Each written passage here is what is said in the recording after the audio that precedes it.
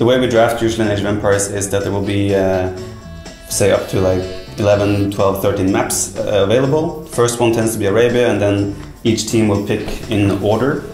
And after that, we then draft civilizations, where usually it's either hidden, pick, no repeat, which means we'll be able to choose whatever civilization we can, where it's hidden for the opponents, but we cannot repeat that civilization more than once throughout the whole series. So if we use Aztecs on Arabia, we cannot use Aztecs on any of the other maps. So there it's really important to think about, do you want to be Team A, do you want to be Team B, and which strategy are you choosing, right? And sometimes even banning is allowed.